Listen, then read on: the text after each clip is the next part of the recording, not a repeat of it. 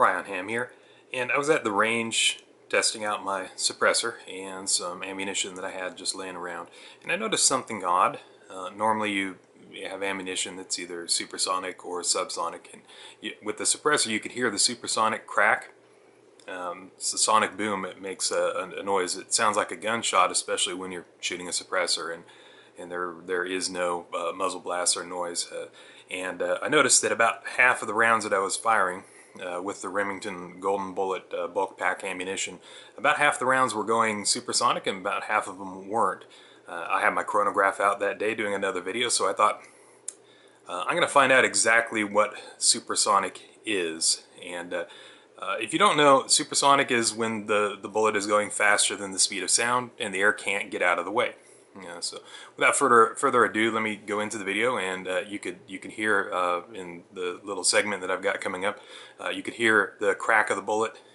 In the report of the rifle going off is of course muffled because I've got a suppressor on there. So let's go to that video. So 5 rounds out of the Ruger 1022 takedown with the Spectre 2 suppressor, and this is the Remington bulk pack Golden Bullet.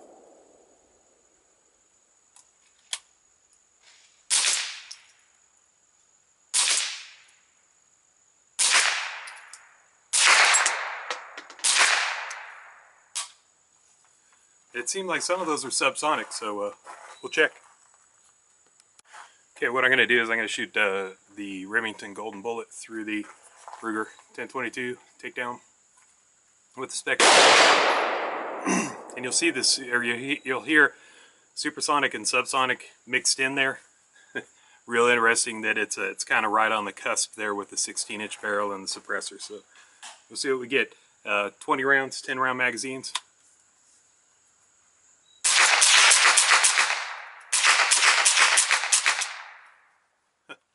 About half and half. Can you hear it?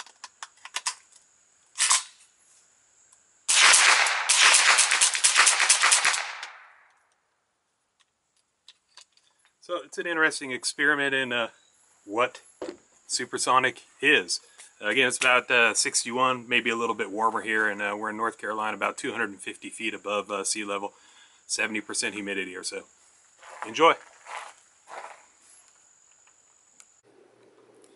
So as you can see, the crack is really obvious about half of the time, a little more or less than half of the time.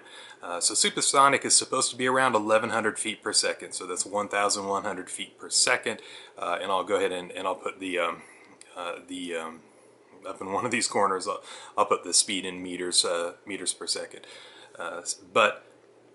Since half of them were going supersonic, I figured if I shot enough times that I could figure out exactly what supersonic speed is.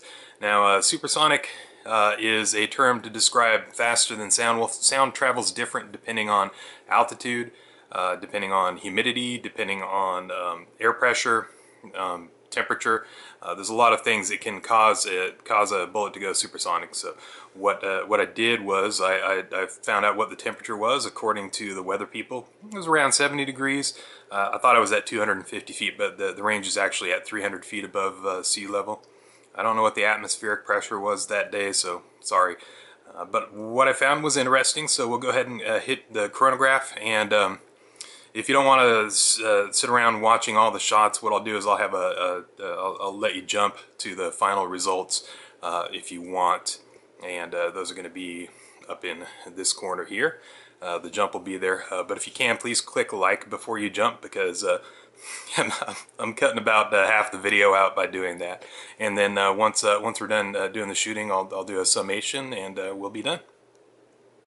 Okay, since I got some of the Remington Golden Bullets to, I think, go subsonic in this gun, I'm going to shoot the Remington Golden Bullet. I've got 10 rounds. We'll see how many of them are subs and how many of them are supersonic.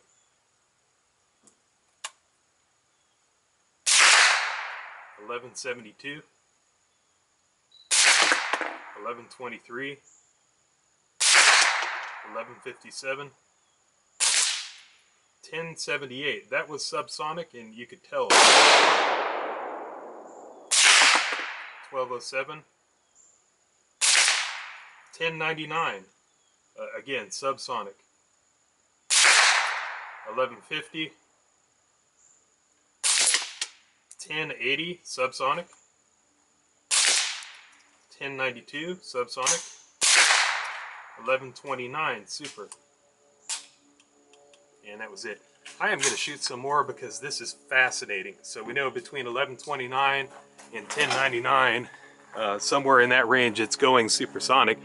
Let's see if we can find out exactly where. So we're here in North Carolina. It is 61 degrees, and the altitude we are at is roughly 250 feet above sea level. Trying to find out what supersonic is. I've already had a round go 1099, 1099 feet per second, and it was subsonic, and one that went 1129 feet per second, and it was supersonic. So we've got a 30 feet per second range. Let's see if we can't narrow that down. We've got Remington golden bullets, and I've got some magazines loaded up, and we're shooting them out of a Ruger 1022. The takedown version, 16-inch barrel, Spectre 2 suppressor, and it seems to be skirting both sides of the supersonic range there, the transonic range. So let's see if we can pin it down, find out exactly what supersonic is today. This is fun.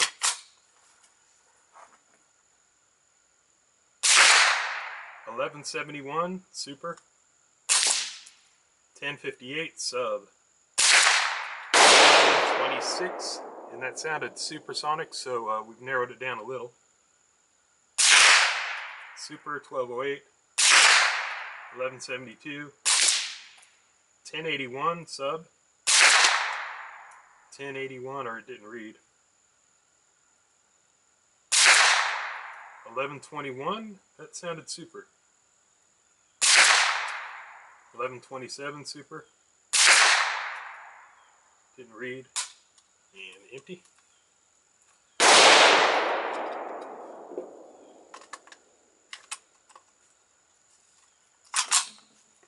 Okay, we'll try some more.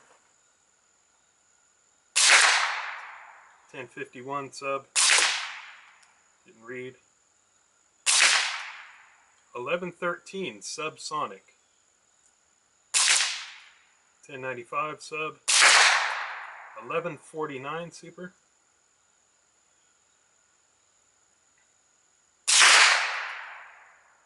1190. 1148. That didn't read. 1062 subsonic. 1114. That sounded subsonic. And that one's empty.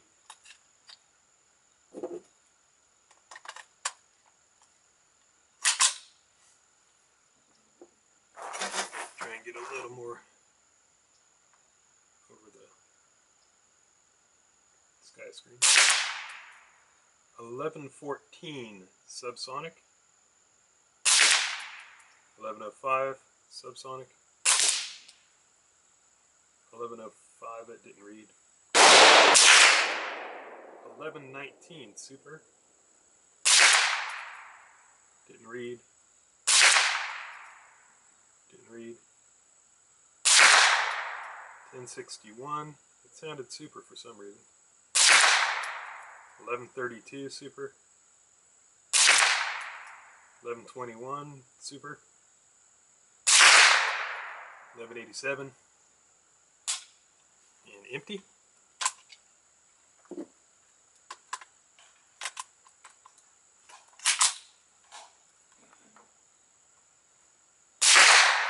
$11.64 super. 11.54 super.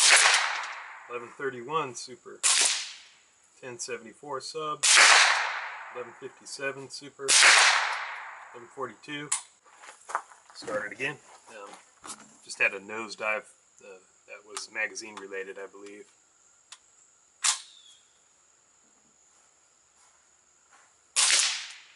$10.90 sub. 11.24 super. And that was the last in the magazine. So as you can see, we pinned it down. Looks like everything below 11.20 1120 or 1120 feet per second is subsonic. Everything above is supersonic. But I'll have to review the video. Very interesting.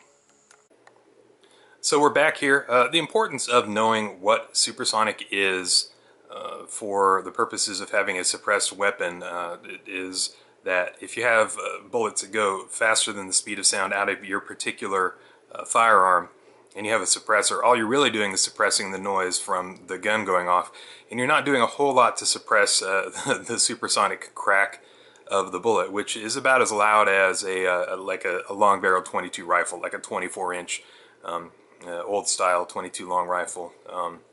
So in order to suppress that, what you need to do is you need to get out of a rifle standard velocity ammunition, which should be under 1100 feet per second. Not always, but it's important.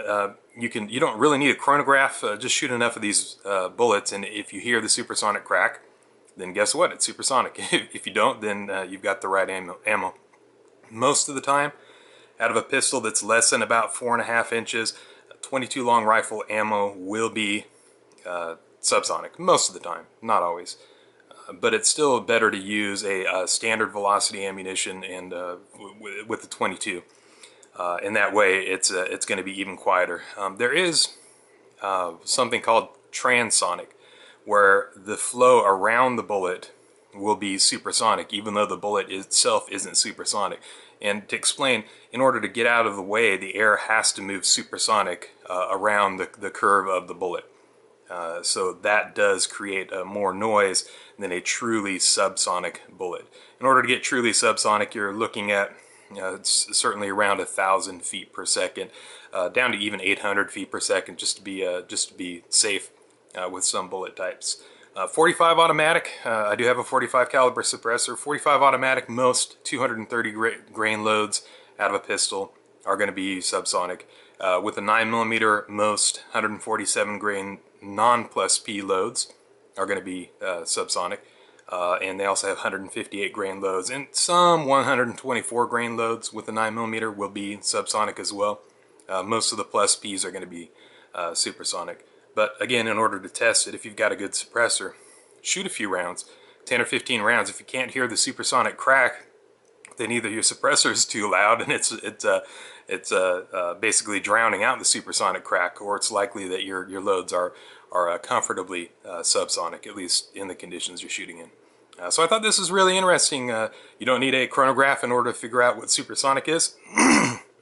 All you need is the right load and the right weapon and a suppressor. So right on hand, if you enjoyed these videos, please like. I do enjoy the likes. I asked you to like on a jump I did earlier in the video. I'm going to start doing that. I realize I could be a little long-winded. Blah, blah, blah. People don't like listening to it, so they're not necessarily going to like me, but I have a feeling that most people subscribe. If you've seen one of my videos, generally you've seen them all. I just like to sit here and chat. If you enjoy listening to me chat, subscribe. If you don't, then you can just click like, and I'm going to try and include jumps through the boring parts of my videos to give you a to give you the condensed version. I thought about putting up shorter videos, but I like to talk, and I think there's a lot of good information in here, and I think 1 out of 10 of you might actually enjoy it. For the other 9, please click like and then click through on the jumps, and hopefully we'll move forward with that. I've got a lot of interesting things. I've got some shotgun videos coming up. I've got some suppressor videos coming up, a little more gun cleaning. So right on ham. Goodbye.